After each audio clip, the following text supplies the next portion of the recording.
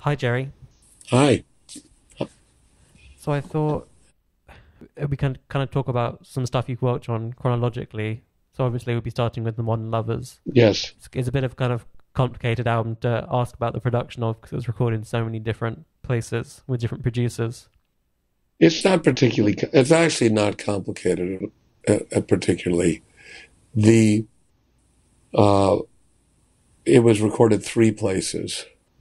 The song "Hospital," which is the one that says "donated" by Jerry Harrison, was recorded at Intermedia Studio in Boston, um, and I believe it was a year earlier, and that was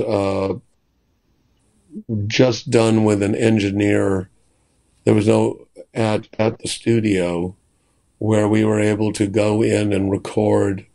Um, I think that we had to, after there was some other session, so we didn't get to start till midnight, and we had like midnight till 8 in the morning or something like that.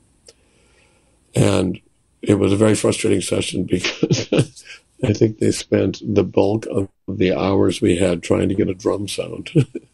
We had to hurry through some demos that were, I think it was paid for by Warner Brothers. And the initial person who was interested in the Modern Lovers was a guy named Stuart Love, who brought us to the attention of Warner Brothers, and eventually then David Burson and John Cale, as well as the Mo Austin and Joe Smith and various other people became involved. The second recording was done when we had interest from a lot of record companies, and I convinced Warner Brothers and A&M to share the cost of flying us to California and putting us up so that we could meet basically the people we'd be working with. I don't know if any other band had ever done this before or really since, but they agreed to do this, and they each organized a recording session. And Warner Brothers was with John Cale, and who was a great hero of ours for his work in the Velvet Underground.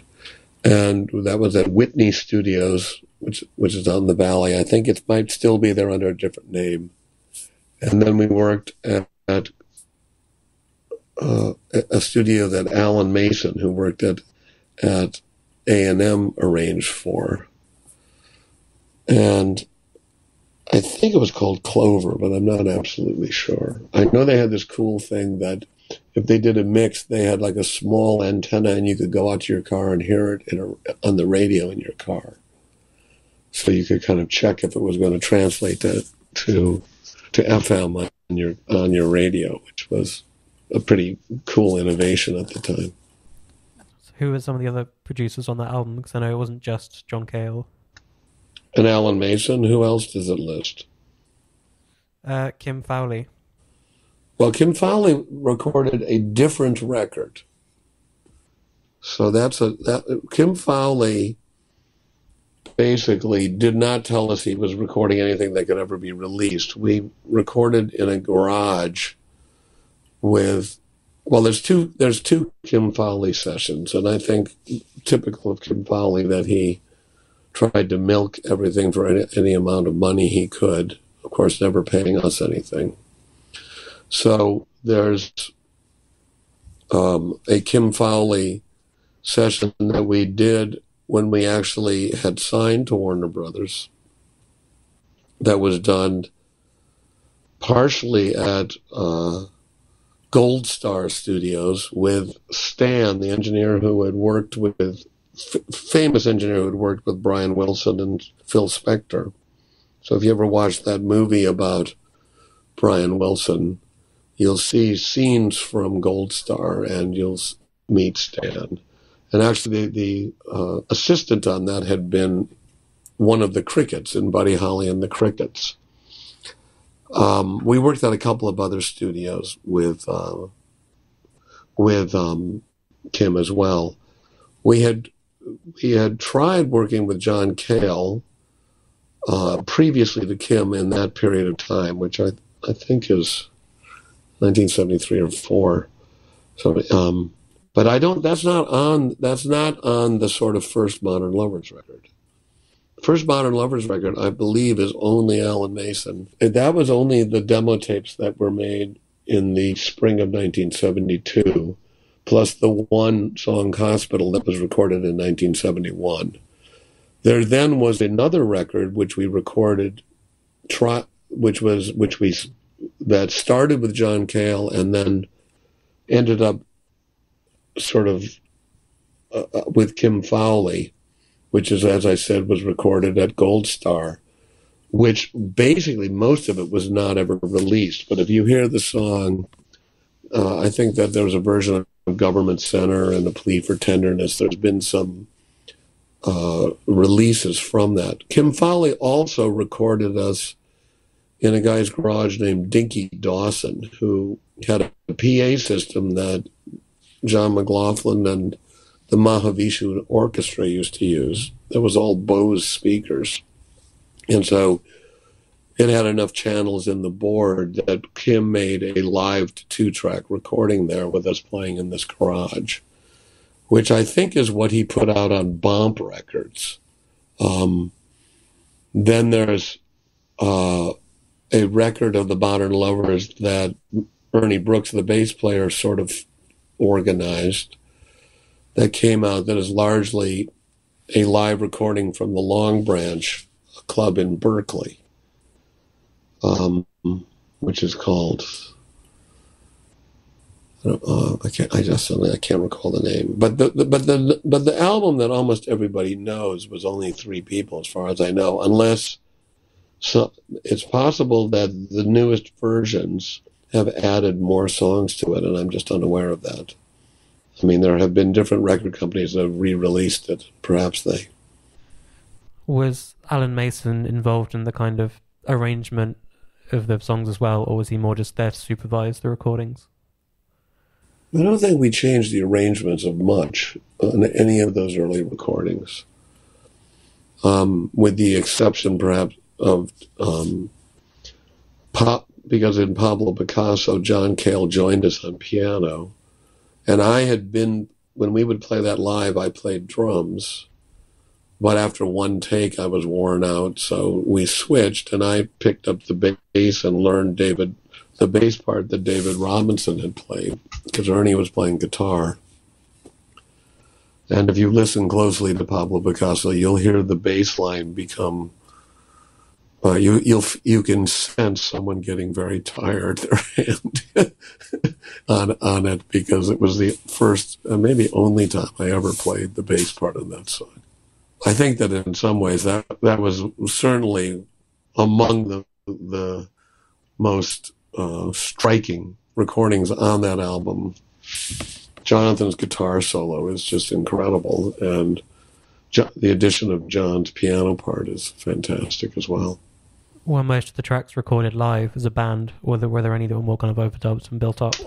There were, at least with the Cale tracks, and I think probably is that there were sometimes that the vocals were done more than once, or we recorded them as instrumentals, and then the vocals were added as an overdub. But other than that, they were all recorded live. Did John Cale end up playing on any of the other tracks?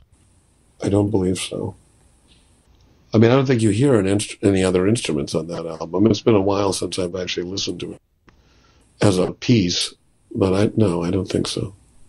So I guess moving on chronologically to the first Talking Heads album, what was the story of the recording of that? Was it kind of just a typical first kind of low-budget album for a band? Well,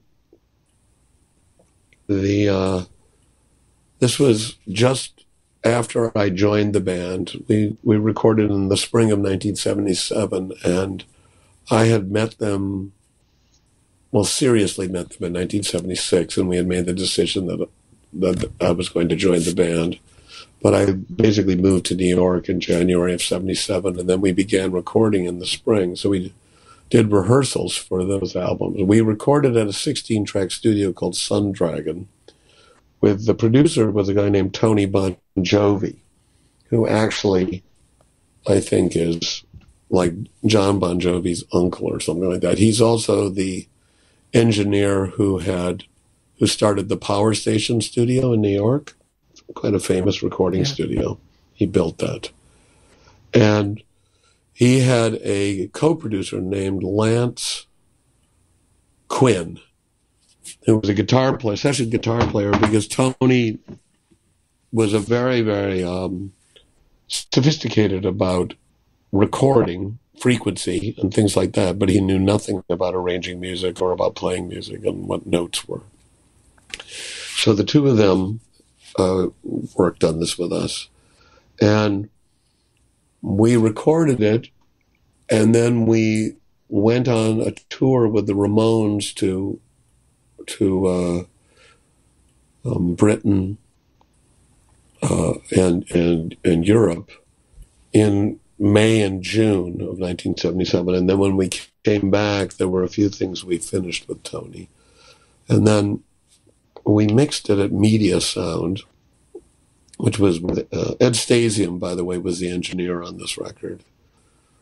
But Tony Bon Jovi was interesting. Like, in the middle of making this record, he also did Disco Star Wars. Right. So we had to stop recording while he was recording that, because he was getting paid a lot of money for that. Tony was,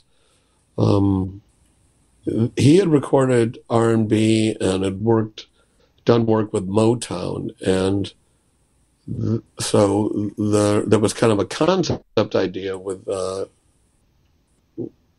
in Talking Heads that we thought that having someone who was had expertise at R&B would be a good producer for us. We were all big fans of, and I think that the sort of hidden influence on early Talking Heads is our love of R&B music, and this sort of revealed itself when we did Take Me to the River on More Songs About Buildings and Food, and everyone goes, now I know because I think when 77 came out, it was sort of like, we kind of don't know where this music seems to have no references to it, but I think that became clearer. So anyway, so Tony recorded that record, and he was very used to just working with studio musicians, so very impatient with, a young band wanting to play things, tracking more as we did the songs. He did not have very many real arrangement changes. We did record a version of Psycho Killer that has a cello on it that, I don't know if your listeners know the artist Arthur Russell, who was a good friend of mine, but he's become sort of an underground classic in the dance world, as well as he has classical music that people in various sort of serious music festivals, there's a band that comes around and does that. Are you familiar with Arthur Russell? I'm familiar with the name, but I couldn't think of any of the music. Yeah. Well, yeah, there's a great variety to it. But he was an accomplished cello player. So there's a version. But after doing the tour with the Ramones, and partially at my insistence, I said, Tony, everyone knows this song as this much harder rocker, which is, it's become a signature song for us. We shouldn't do this alternative version. This alternative version can live someplace else, but we need to do the version we do. So we recorded, we recorded Psycho Killer after coming back from the tour. And as it was back then, we mixed the entire record in 2 days. It's interesting how as computers became involved in music, how mixing slowed down, because you could be more precise about it and recall things and remember things, whereas it's, to a degree, it was a performance.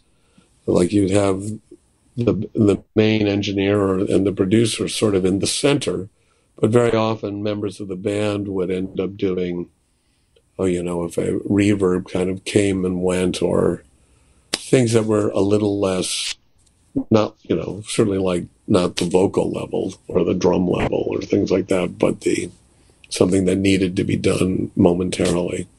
And you'd have marks on the faders where, okay, move it from there to there and then move it back to there. But so anyway, that went down more quickly. And so is there anything else about 77 you'd like to know? I think you've covered that, the arrangements weren't changed too much from the live set, and I'm guessing it was done, mostly played live then as well. Yes. Yeah, I mean, there's some overdubs here and there, but yeah. But, some places where David added additional guitar that you have to kind of listen really carefully to it to understand that it's actually a separate part. So for more songs of Building and Food, at what point did Brian Eno become involved as a producer? Well, we met him. He heard 77. Well, let me just think about this. How he couldn't have heard 77, but we met him on the tour with the Ramones that I spoke of when we played the Roundhouse in London. And we were fans of his, and we started talking about, first of all, it's like I always say that when I went over to Brian's house for the first time, it's like you were looking in the library and you're going like, oh, I've got that book. I've read this book. Oh, I've always wanted to read this book. And there was just a great sympathy, you might say, of intellectual curiosity and places that people had decided to put their attention that we shared. And we said that we'd like to do our next record with him and he goes, well, are you sure you don't want to work with Tony? I think you did a good job. And it was sort of, our feeling was, he wasn't someone that we could feel that we could collaborate with. He did a good, Tony had 77 worked out and sounds really great, but it was not the sort of sense of being able to experiment. So we all decided that Brian should do more songs about buildings and food. And then we recorded that down in the Bahamas at Compass Point. And I think we were the first non-Jamaican band to go to Compass Point. It was still being built. And it was... Rhett Davies was the engineer who went on to produce Dire Straits, and I'm not really sure of his entire catalog, but it was a great team and a great amount of fun. I mean, it was a time of the year that you loved getting out of New York from, and being in the Bahamas was wonderful. What kind of input did Brian have onto the songs? Well, he had much more than Tony, because Brian would often, so we still tracked it largely the way we rehearsed the songs all together. But he would pick out a part and sometimes create an effect on the part and sometimes he would record this without recording both. He would record the sort of summation of the effect he was putting on it with what you played, but not record what you had done the way you had seen it. And that was, if he hadn't have been someone that we just had such respect for and had this sense of experimentation, that could have been extremely frustrating, but we were cool with it. It would be something like, you played a part, but he put a delay on it so that it added a sort of reflection in the part, or some other kind of sound effect that, or reverb or something like that. But that was the way it went on the 24 track. I think we were up to a 24 track recording by this time. For Fear of Music, the next album, I think there were those kind of series of demos done before Brian Eno then came in and got involved with that one. Yes, we had written those songs, and we were rehearsing them we used to rehearse out in Long Island City at Chris and Tina's loft. I lived upstairs from there in another loft. And it was it was a time when Long Island City hardly had any people living in any of the factory buildings. We were really... We found this loft because Tina's brother, who was an architect, had discovered the building and had the first place there. And we decided that we liked the way it sounded. Brian came out to some of our rehearsals, and we decided that we actually liked the way it sounded in that room. Because, we'd kind of done things like adjust where, the bass amp is or the drums are, or so that we could hear well. And we also believed, particularly in the early days, that we would have a different process for making each record. And that would help create a unique sound and a unique experience on the record that would inform the record in addition to the change in songwriting or what we were playing or new instruments or anything like that. So this one we did as, you might say, the recording of our right where we did our rehearsals. So we recorded it. We rented the record plant mobile recording unit, and we recorded it on 2 Sundays because that was when the traffic noise was the quietest out there. I'm not sure if it's 1 week apart or 2 weeks apart, and I think it was 2 weeks apart, so that we worked up the first batch of songs and everyone was happy with what we played. We then went to another studio and there were some overdubs that were done. And it gave the album, of course, there was more leakage than normal. But because we played rather tightly together, that was all fine. Because we didn't have gobos and the kind of things that studios had in isolation rooms and things like that. We had none of that when we were recording it. And one interesting story, and I mean, I've told this story before, but when we were finishing up the record and finishing the mixing, we were at Atlantic Studios, and we were listening down, and we had not come up with any lyrics or any singing for E Zimbra. And we were listening to it, and we were about to leave for New Zealand and Australia for a tour, and then going on to Europe. And we put up, I recall asking, well, could we just listen to the unfinished version of E Zimbra? And I think everyone just looked at themselves and said, we have to find a way to finish this. So as it worked out, is that David and I flew back from Perth on a 30-hour flight.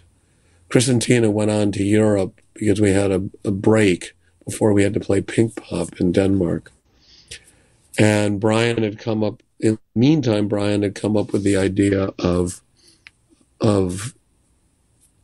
the Hugo Ball poem, as well as adding Robert Fripp to the track. And we went into I think Electric Lady, and recorded the vocals to that, and then mixed it, and then we mastered it. And then David and I flew all night to Denmark to play at Pink Pop. But I think it's a very kind of crucial turning point for Talking Heads, because I believe that E Zimbra, our delight in how that track came out, informed us that we would really want to explore that direction with its sort of African influence as the next album we did. Outside of that track, was Brian's input more similar to the last album? He still would be putting effects on, and I mean, he has a great ear for, you might say, sonic landscapes, and so he felt free to do that as he had done. In fact, he may have been even a little bit more aggressive on that song. And certainly on the song Drugs, that was a kind of a mixture of putting inputs into what's called the lexicon prime time, which had a sample and hold function, and then hitting the trigger and letting the notes fly out, sometimes backwards, and that's why it feels this sort of that solo seems completely choppy and as if you're hearing something kind of like a mixture of telephone calls that are like all of the circuits are crossing or something like that. That song, Drugs, had been called Electricity, and we used to play it live, and it was a little bit different. There is a version on some of the extra tracks of Talking Heads out that you can see where the song Drugs came from. Obviously, moving on to Remain in Light, that's quite a different kind of album. Was Brian involved from the very start then in kind of getting those songs worked up? Well, it was. I'd also note one thing about Fear of Music. Fear of Music is the only time that I ever worked on songwriting with David, just the two of us. So you'll see that I'm a co-writer on 4 or 5 of the songs, and that was it was when I joined the band. All the songs for Talking Heads 77 had been written, and by More Songs About Billions of Food, a great deal of the songs came out of either songs that we already had but had not kind of perfected when we did 77, or songs that we worked up in our rehearsals. But Fear of Music, because it was a little bit more like we were really more starting from scratch, and there were just time. Right. So it was something that I wish that it could have continued at different periods, but that was sort of the one time that happened. With Remain in Light, we had decided that there was something magical that happened when you played a song for the first time, and that it very often, in some ways it got better, but sometimes you lost an innocence or you lost something about the song. So we decided that we would not rehearse before doing Remain in Light and totally record the album in the studio and create it in the studio.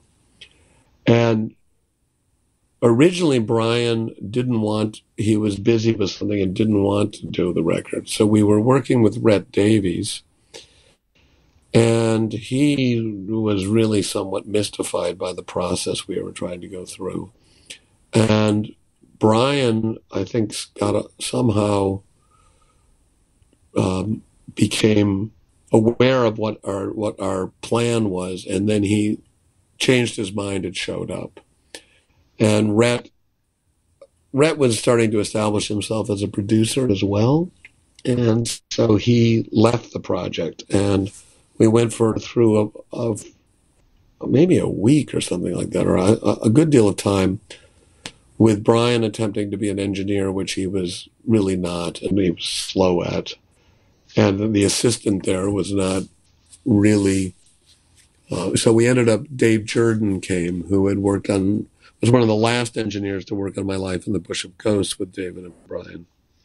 And he became the engineer on the record. So we recorded in the Bahamas instrumentals, where we were thinking that we would record all these parts and then we would find combinations of them. And there was, on all of the old boards at that time, it was like you could create like 2 groups. Let's say Group A and Group B. And there was a single button to turn one on and one off. And that's really how the record was written, part A and part B, with these and most of the tracks were recorded one at a time.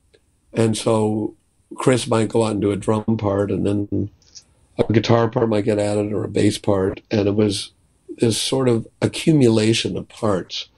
So there was an element of all of us working as a whole there, with instruments and the studio as part of the tools.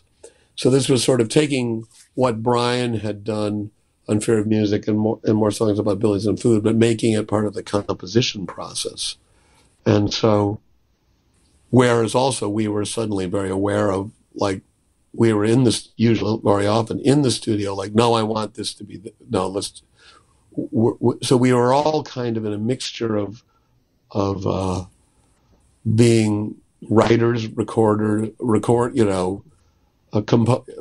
composers, as well as, the players, as well as helping to shape the sounds in the recording process. So there was sort of a kind of equality. Obviously, Brian still had a gigantically more experience of being a producer and being in the studio, but we had learned a lot on the records before that, so that we were far more informed to make suggestions or to be involved there. So we worked for three weeks, I believe, but it could have been maybe it was 3 weeks after Brian got there. And interestingly, AC/DC was making Back in the Black in the next studio. And I think that we recorded all the tracks to Remain in Light, and they did one vocal and one guitar solo. Right. Mutt Lange was quite really, we hung around with him, and he was quite precise in what he wanted. And it was the first album that Brian Johnson had sung on, and he kept getting these compression headaches that would interrupt the recording process. And you'd see him sitting outside holding his head. He goes, I don't understand why I don't get these when I sing live, but something about trying so hard. And they also, being from Australia, were terrified of sharks. So they and their wives and girlfriends who were there would never go in the water. And I think that this is when we discovered snorkeling, which so we take breaks, or when we weren't recording, go out and go snorkeling, which was great. I mean, I'd never done it before, and it was like this whole magical world opened up. But again, it was a very magical being away from society and just sort of being there, working together. And I think it was an unfortunate thing, but Brian needed to take a break. And when we reconvened, we went back to New York, and I spent a great deal of time negotiating with various studios, and we ended up at Sigma Sound, because I had worked producing Nona Hendryx at Sigma Sound down in Philadelphia, which at that time was famous for the Philly sound. So like, Teddy Pendergrast and the OJs, and a lot of definitely a very defined R&B sound. And so we went into Sigma Sound, but David had kind of gotten writer's block about writing the lyrics, because when we were recording the music, there was no concept about what the songs were about or what they were going to, it was just about sonic landscapes and how the parts interwove, with a sort of overriding desire to sort of have African influences in the parts that we played. And all of us had been listening to various Fela in particular, but there were a lot of other groups, and it was just a general excitement of the discovery of sort of Afrobeat that had begun back around the time of E-Zimbra, and continued in that period in between the records. And so when we picked up at Sigma Sound, because there are very few, between this A-B parts, there are not sort of chord shifts that aid you in like a chorus lifting out of the verse, and they're very much sort of as if they're in a mode that goes for the entire song. But that made it much more difficult for David to come up with melodies, and then the lyrics for the melodies, that felt song-like enough. And so that process became,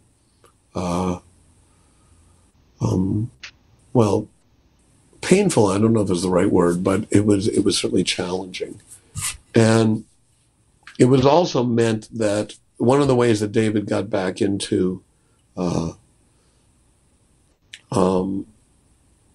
being sort of in sync with the music was to add in instrumental parts, which meant that certain things were changing. And Chris and Tina in general didn't have the patience to just sit there all the time. And of course, this was an album project that took months in the studio, rather than the other albums that in the end were a much more contained and normal album process. And so there was some frustration that things were being lost. I mean, you can hear some of this on the extra tracks on the extended versions of Remain in Light. You'll hear things like Double Groove or Fella's Groove. And you can kind of hear what came out of the Bahamas and how different it is than what ended up on Remain in Light. And right around the end of this, we got the offer to play the Heat Wave festival up in Canada. And we had already had the Central Park booked. And so we were making enough money at this festival that we decided to try and add to the band enough players to play all the parts that basically we had played. And I think sometimes people, because they've seen Stop Making Sense or seen things like that, thought that the people that played it live actually played it on the record, but they didn't. Really, we played everything on it with, there's some percussion that is done by a couple of other people, but that's it. And then of course Adrian Belew coming in to play the solo on The Great Curve and a few other things, which was, I think, is one of his finest solos. And he was playing down at the Mud Club, and I went down and saw him and asked him to come up.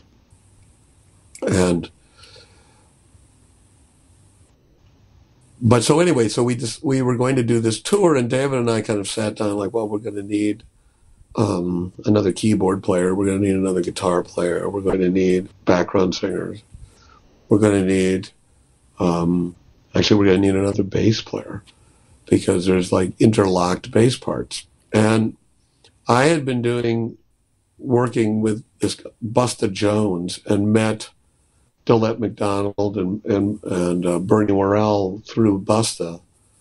And actually, Busta and I had a group called the Escalators. There's an EP where I was the only guitar player, which was very challenging for me because I certainly was more comfortable as not being the only guitar player, but being a second guitarist, and keyboards is what I had begun as an instrumentalist on. But I went out one afternoon and I hired Adrian, Bernie, Busta, and Dillette. And then through Bernie, we found Steve Scales. So within a day, we had this unbelievable band ready to go. And we then were running up on the deadline of mixing the record with rehearsals. So David and Dave Jordan flew back to Dave Jordan's studio, El Dorado, and mixed a few songs, while I stayed with Eno and working with John Patoker, mixed other songs so that we could get the album mixed. Meanwhile, we had started rehearsals out in Long Island City, not at our loft, but at a place that Pink Floyd owned called Britannia Row, with this extended band, and I was teaching everybody the various parts on the record. And a few days into the rehearsals, David shows up, and everyone goes like, "Whoa, who's this?"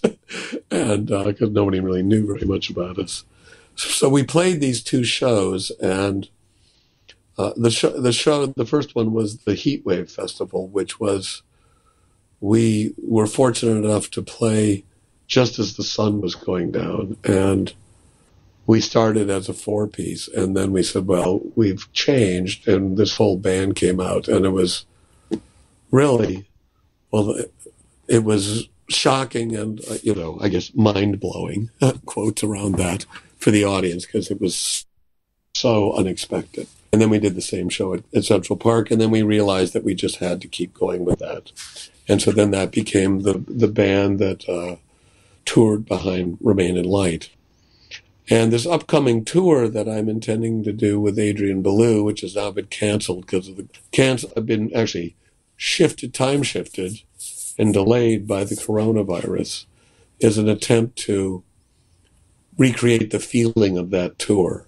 There's a YouTube video of Talking Heads in Rome in 1980 that was filmed by an Italian TV station, and that's the reference point for the tour.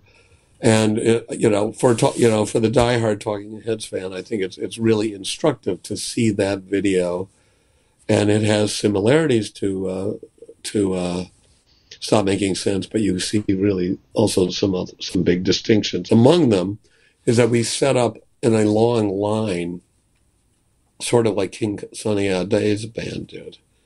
And because we had two bass players, there were moments where in a sort of jam, one side of the stage was going off in one direction and one side of the stage was going off in another, with only a slight reference to the other parts that were going. So it got kind of abstract at times. I mean, unruly as well. And we went back to one bass player on the next tours and stuff like that. At what point did you start working on your first solo record around that time?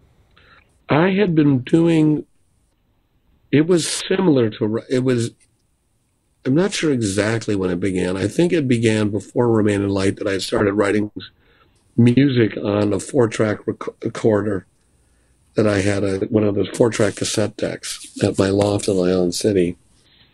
And after we finished the tour for Remain in Light, we decided to take a little bit longer break, and it was right then that sort of all of us did solo records. David did the Catherine Wheel, which I actually spent quite a bit of time working on, and I recorded at a studio blank tape that I had also introduced to David, that became where he recorded much of the Catherine Wheel. And I had, met all of these kind of studio musicians and various people from around New York, like Yogi Horton. And so the tracking of that album sometimes included Adrian, but mainly included like Steve Scales and Nona Hendrix became very involved with it. And then we went on. Dave Jordan was the producer, because I just worked with him and liked working with him on Remain in Light. So we went out to El Dorado to complete the records and do the vocals, which was a big challenge for me because I had never been a real singer in the band. I did some background vocals, but it was a real learning experience to basically also be happy with lyrics that I, or sometimes Nona and I, had written, and to do the vocal parts. The music had come pretty simply, and I sort of so the recording process was akin to what we had done in Remain in Light. The idea of coming up with the interlocking parts and then sort of molding a song out of what you had recorded as music. But most of that had started with me doing it on the 4-track recorder, which I then just transferred to the 24-track, and then I often had a drum machine on it, and then added real drums and, a real bass and various things that had been simulated. But there was always something that often, there were a few songs that were such straightforward songs that we could just record as ensemble, songs like Slink and things like that. But, and so then we went out to California, and I completed the record with Dave Jordan, and with great deal of help with Nona Hendrix, and Steve Scales came out there, and various other singers that Nona found through her world of kind of knowing the world of background singers all over the country from her years of experience, starting, because she was in LaBelle. With Speaking in Tongues, was there kind of an active choice in the band not to have an outside producer? Or was it more that you just didn't kind of find anyone right for it? I think we wanted to try doing it ourselves. And we had learned from the 3 records with Eno, and as I said, the Remain in Light process, the separation between the studio and the recording space was sort of obliterated. So we wanted to do it ourselves. And the writing process, we did it still in a fairly adding parts, but we did it with rehearsals, and we did it again music first, but we also very much realized that the difficulty that David had in writing lyrics, we built in chord changes, and we built in changes of sections so that it felt like something was a chorus versus the verse. And we recorded the basics at the same studio I was talking about, blank tape, which did commercials during the day and did disco records at night. And so the drums there had this very tight, well, basically the sound that are on disco records, and which we quite liked. And Chris actually just used their set, but brought his snare drum and cymbals. But it meant that we were, this was the time period, still the time period where you didn't have lockout. A different session was during the day and you worked at night. In the Bahamas, we had the luxury of generally being able to leave our equipment set up and the mic set up, and if there was another session, it would be mixing or a simple overdub like vocals or something like that didn't get in the way. Whereas when you get back to New York, they didn't really work that way. You had to pay for double sessions if you wanted both day and night, which at that time was, it ended up being like $4,000 a day, although we always negotiated about half that.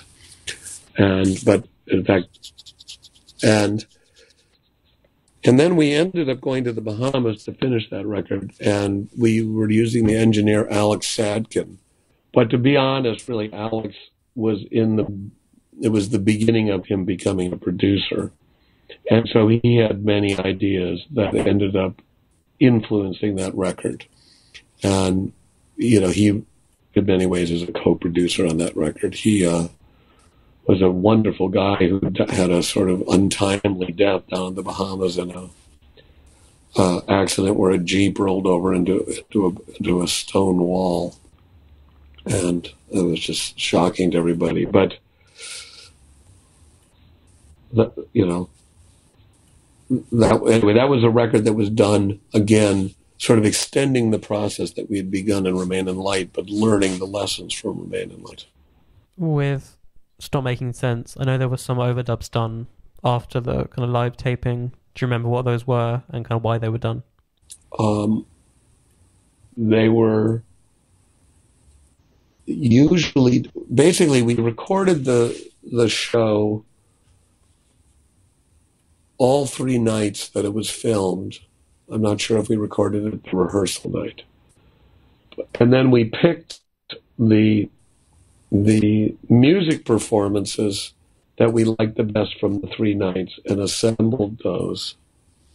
And so the editing of the video then had to, you'll notice, I mean, you didn't really notice it when it came out so much, but now when you watch it on DVD, which of course, or Blu-ray or something like that, or streaming, that you have, there's sometimes discontinuities in timing that are built into the digital processors that, sync gets a little bit off. So sometimes you don't know if it's that, but you'll see places where, like in the vocals, it was, Lisa Day did a fabulous job of editing it and getting sync as best as possible. But anyway, so we picked out those, but there were places where on the vocal mics, there was too much leakage of all the rest of the instruments. And so we redid vocals when there wasn't the clarity. And I think there might have been a couple, there were very, very few instrumental tracks were overdubbed. It would have been, well, I mean, it might have just been that, well, we liked the overall performance, but someone made a really obvious and unfortunate mistake. And so it was better to overdub it, that one part. And this was before, computer-based editing systems. So the idea of like flying the same performance in and time adjusting it from one of the other nights was basically impossible. So the way to fix it was to just re-record it. But it wasn't, it was largely vocals because of leakage. Were any of the songs done along or kind of started out with a metronome? Because I can see at one point Chris has headphones and counts in. Yes, every song started with a metronome that was then, so they always started at the beat each night, but we didn't have a click track to play to, and Chris was not listening to a click track. So there is variance night to night. And again, that is one of the reasons that since you pick one performance, that you have you have sync issues with video. Was Little Creatures quite similar to Speaking in Tongues in terms of the process? No, it was very different. Little Creatures were really... David started working on true stories, and he wrote this... He started writing this sort of Americana songs that for true stories, and the songs on Little Creatures really were the songs that didn't really fit the movie. And so we recorded that was a song that David really had written the songs, and we then came and added and suggestions and parts and created the music that went around those songs. But it was recorded all in a piece. And interestingly, when we were doing the mixing of Little Creatures, and also we brought in E.T. Thorngren, who basically... I was the sort of the band, only person who was basically left in New York when we were mixing the album for Stop Making Sense. So I had been out in L.A. when we were working on the edit and the mixing with David, and when we mixed that there, which we ended up actually after 1 week throwing it out and hiring a different mixer because it wasn't punchy enough. And that was very laborious because you'd constantly be losing sync between picture and audio and have to stop.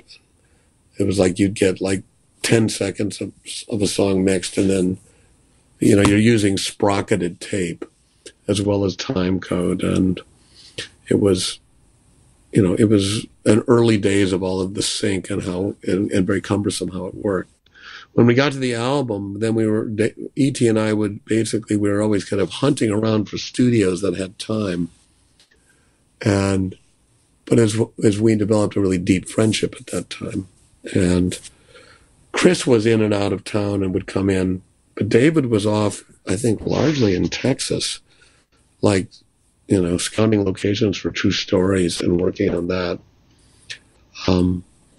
So anyway, E.T., we actually had while we were on tour, Chris Kimsey, who had done an album that we really liked, a live album of the Rolling Stones, did a mix of For Stop Making Sense that we ended up not really liking and throwing out, which really, I don't know whatever happened to that. I know that was very frustrating for him, but of course he had no guidance from us when we were doing it, so it was a little unfair. So anyway, I do think that Stop Making Sense, just interestingly, is the first live album that has the immediacy of a studio album. And some of that had to do with technology that had been invented. We did record that record digitally because we knew that in the process of making a film, you ended up having to make multiple copies. So it was recorded on 2 locked Sony 24-track digital tape machines. And of course, this is back when digital tape machines kind of had a harsh high end, which we had to sort of accommodate when mixing. It had to do with the way the converters worked and the sampling rate. And I mean, I think all of us have experienced the way early CDs sounded, where the frequency, the frequency range and the frequency sounds very different than an LP, because they very often just took the cassette master, where you sometimes would put on extra high end because you knew the cassettes would sort of dampen the high end, and they put it into the CD, which heightened the high end.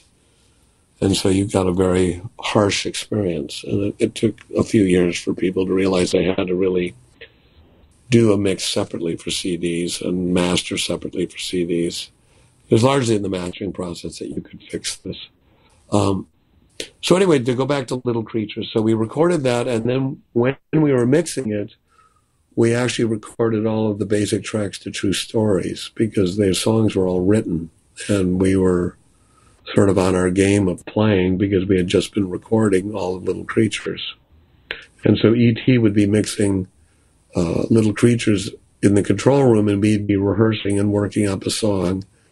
And then when we were ready to record one, we'd interrupt the mix or let him finish the mix if it was almost done, finished, and we'd listen to it and decide it was a finished mix and then record the song. It's actually a very efficient use of the studio.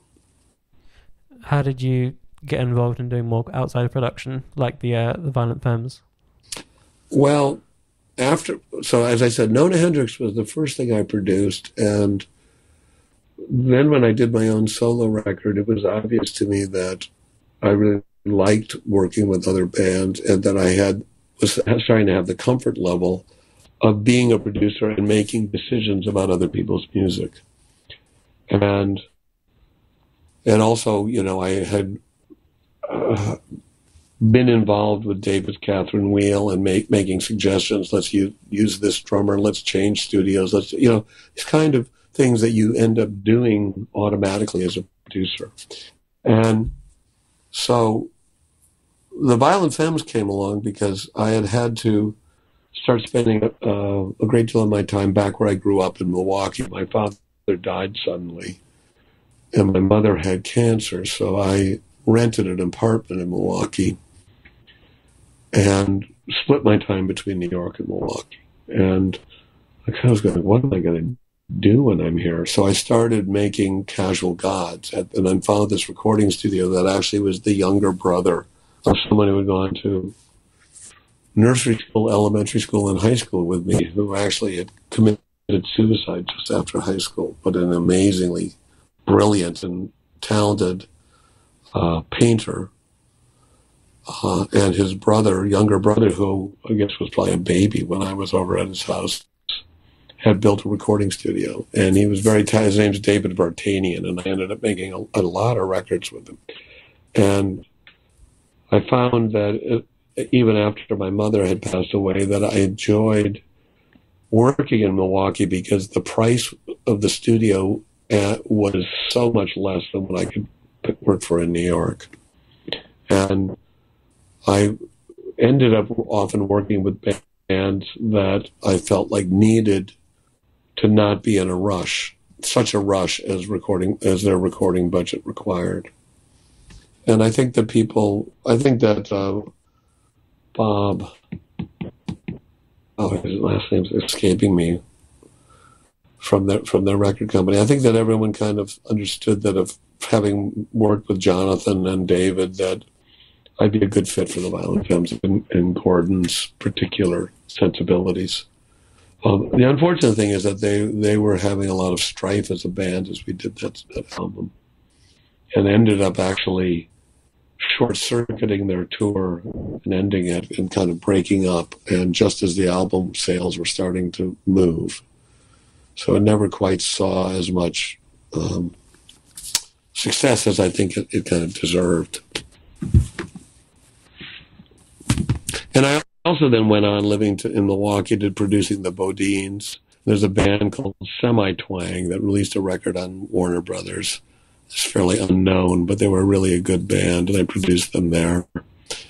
I produced a single that came out in England for It's Immaterial called Driving Away from Home there. My name is not on that record because I was angry with how much they changed the mix, and I, in a fit of pique, said, well, then take my name off of it, which was, of course, idiotic because it went to the top 10. But I did produce it, and I felt sort of it must have been a very weird experience it was these two guys, and they'd done all of these different records. And in fact, I was flown over to England, and Holger Zucchi, they wanted us to work with Holger Zucchi as well. And it was a very interesting idea and combination, although Holger and I became friends, but he didn't work on this record. But we did that single. I don't know if you've ever heard that, but you should look it up. Yeah, we'll do. Could you talk a bit more about how Casual Gods got made then? So anyway, so Casual Gods got started with Alex Weir and I working at this studio in Milwaukee when we had time off. After the tour for Stop Making Sense, before the tour for Stop Making Sense, and after the tour for Speaking in Tongues. And So we were just, again, once again, doing it music first and doing these kind of jam things between us. But, we're just composing in the studio. But it kept getting, that process. And I also was trying to improve myself as a singer. So the album actually took a number of years to record, partially because I kept getting interrupted by making a Talking Heads record and going on tour and, producing somebody and, a number of other things that just, I produced an album for the artist Elliot Murphy that we started in New York and then moved out to Milwaukee. And that was just right after we finished recording Little Creatures. And he's an interesting, you probably don't know who he is, but Bruce Springsteen and he were considered sort of vying for the young version of Bruce Springsteen at one moment. Obviously, Bruce Springsteen had the success, and Elliot, through changing of record companies and various things, fell further away, and he eventually ended up moving to France, and he now lives in Paris with his French wife, and does tours largely through Latin Europe. So he has quite a following in France, Italy, and Spain, because they like his poetry. He's a very, very wordy songwriter. And he had been a fan of the Modern Lovers, and in fact, I had worked on the Night Lights album with him, with Ernie Brooks, after the Modern Lovers broke up, before I met the Talking Heads. We recorded at Electric Lady in New York. So Elliot came, had remained a friend. I used to sit in with him down at Tramps when he would play sometimes. And I started producing this record, and then I moved it to Milwaukee once again because I thought we could get a better recording. And also, it was less expensive. But again, this kept interrupting this process of making Casual Gods. How did Steve Lillywhite get involved with the Talking Heads for Naked? I think that after not having a producer on True Stories, Little Creatures, and Speaking in Tongues, we decided that we should have someone, an outside person. And we decided someone would be that, partially because there was enough tension between the members of the band by that point that we thought that having an outside person would help, because when you're producing yourself, another member of the band becomes the person who critiques your performance. And, says, could you just do another take? Or could you, things that producers are in the position that could very much annoy and piss off the musician. Like, that one was great. Why am I doing this again? And we didn't want to add that level of potential frustration. And we had decided, David had some songs written, but I think there was a general feeling from Chris and Tina and me that we didn't want to be repeating the process that we had done from True Stories and Little Creatures. We wanted to have it be a little bit more akin to Remain in Light and Speaking in Tongues, which I think actually quite annoyed David.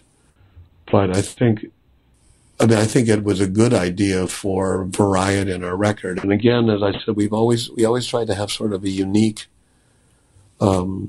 studio environment to help inform what the album was. And so we brought in Wally Batteroo, who certainly, from a musical point of view, had a lot of musical suggestions, even just in what he played, as someone to join us in the studio. And he knew all of these, basically mainly West African musicians who joined us at various points.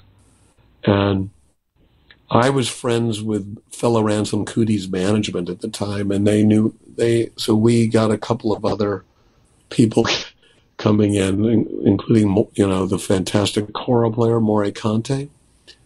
But there's an amusing story is that someone brought some kind of message from this guy who's Fella's manager.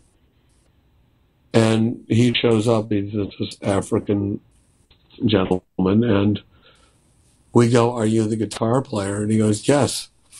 And so he plays this completely like a guitar part that really has nothing to do with the song.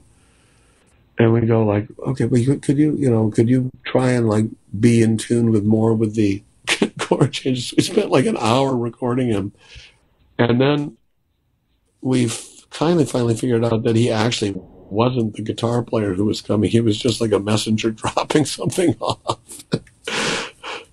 Anyway, so that was quite an adventure. And Steve suggested having Johnny Marr come and play on the record. And Johnny was it. We had a lot of guitar players. It was another style to join David and mine, and then African guitar players who came and joined us. So there were a lot of different influences at that point. And I don't know exactly how. I think we just had met Steve Lillywhite over the years, and he was sort of a friend, and so it just sort of made sense to ask him. Finally, could you talk a bit about Walk on Water, your third solo album, and how that came to be? Which one? Walk on Water. Walk on Water, yes.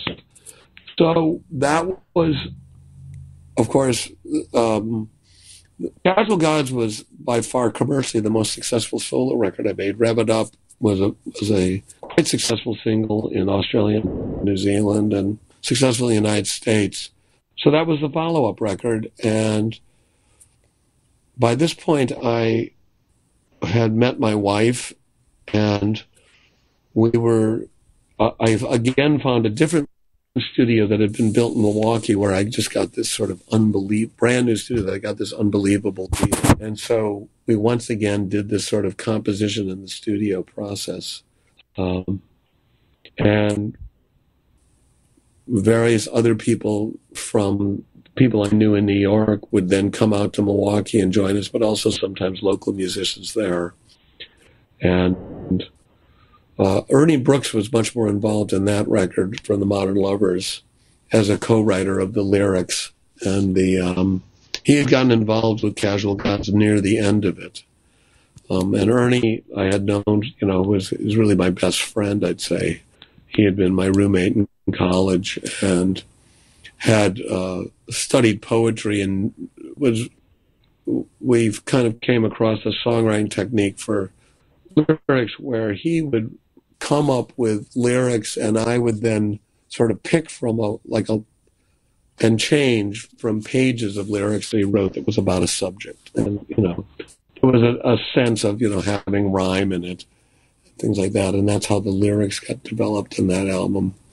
I think that you could really tell the 80s sound on that record. That song was David Bates, who had signed me to Phonogram, was very involved in helping to pick a mixer on that record, Bob Kroshauer, who had done a bunch of it.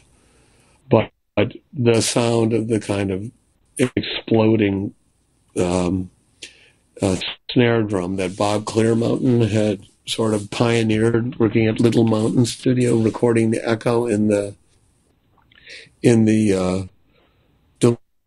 like where trucks delivered in the I don't know if it's like the delivery bay of Little Mountain Studios, that he found that there was this sort of gated echo sound that, if you listen to Live Aid, there's a sample of that on every band that's played because Bob Clearmountain mixed it. So that was very in vogue. And if there's that's probably the thing that kind of bugs me the most now about Walk on Water is there's a date, you can tell the date almost of when it was mixed. But I think the songwriting and my singing, when I listened back to it, my singing had gotten, improved better. I was like the tone of my voice.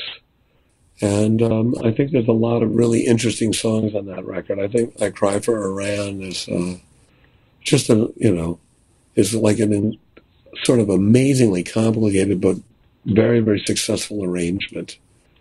and songs like "Cowboys Gotta Go," which was about about Jackson Pollock. I had read this book about the life of Jackson Pollock, and so the lyrics of that are sort of inspired by that book.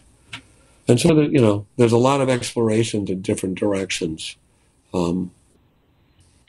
Unfortunately, I never toured with my own band behind that. I did a tour with Chris and Tina where we were combining Tom Tom Club's songs and my solo work, called the Escape from New York tour, which was the Ramones. I think it was Debbie Harry, calling herself Debbie Harry, not Blondie, although Chris Stein was with her. And then Chris and Tina and me, and we went across the country. There was David Bates wanted to delay the release of the album after we had confirmed the tour, and he in many ways then made, because he was angry that I didn't delay it as he had asked. But it was sort of impossible between the coordination between Warner Brothers and him at Phonogram. So it certainly affected the. I'd had a top 5 record in New Zealand, and I don't think this record anybody ever knew it came out in New Zealand. I went down and did a week of playing in a club down there where studio musicians had learned my songs, and they were completely unaware of Walk on Water. And so it was an example of sabotage by a record company.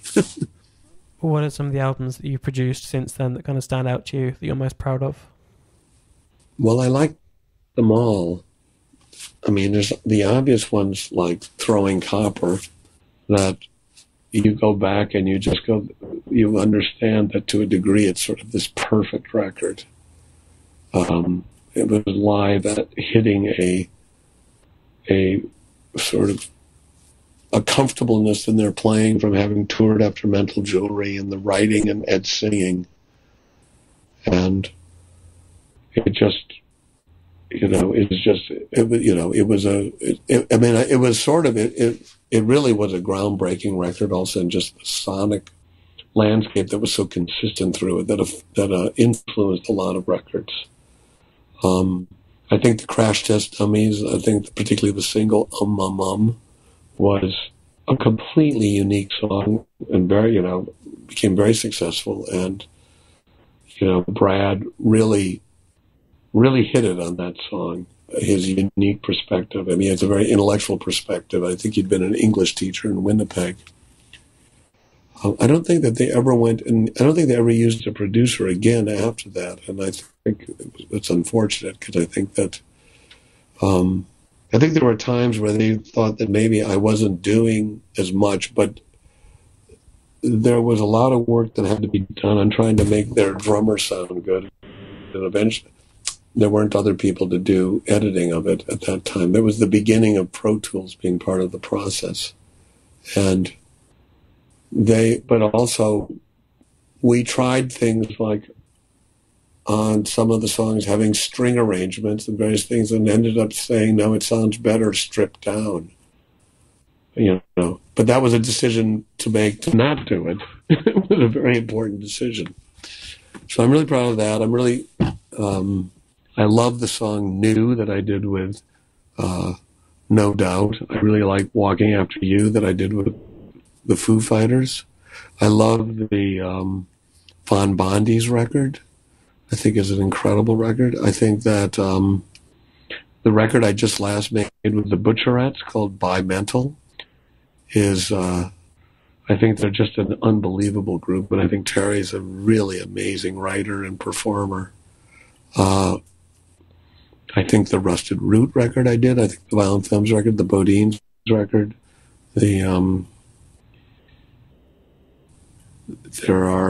I think the General Public record came out really, really well. It was a challenging record to make. Dave Wakeling's father died in the process of it, and delayed finishing the record, and the process became kind of fractured. But in the end, I think it's a really good record.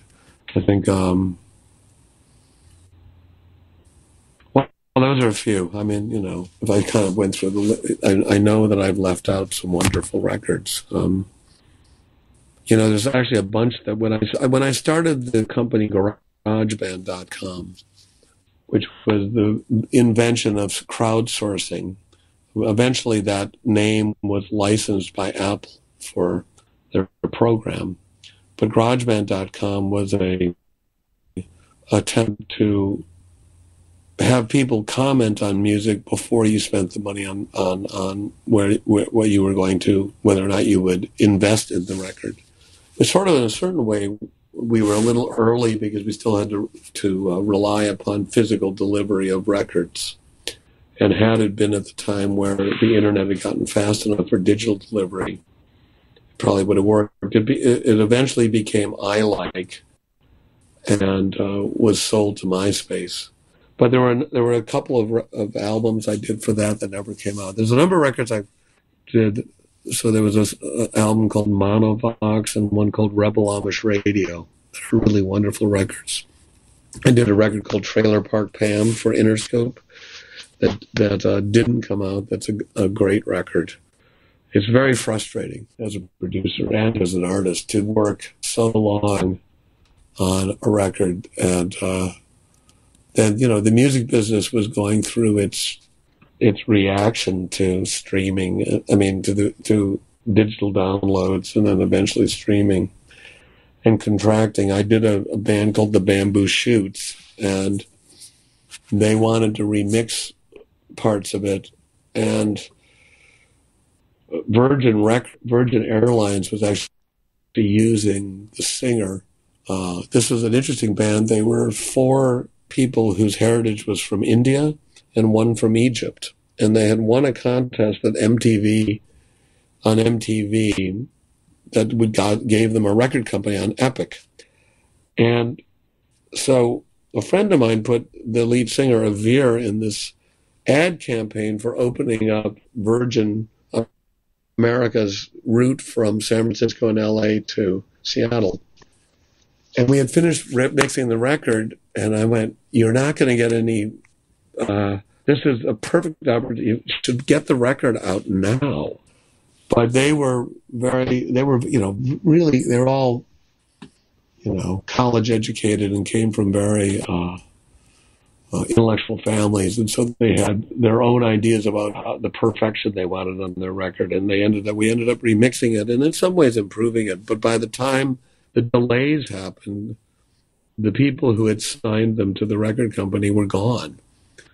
And it only came out on iTunes. And the same thing happened to a band called Mr. North I did, is that because of their hesitation, they delayed when the release schedule would be, thinking that they can improve the record, but they ended up only destroying their career. So that was frustrating.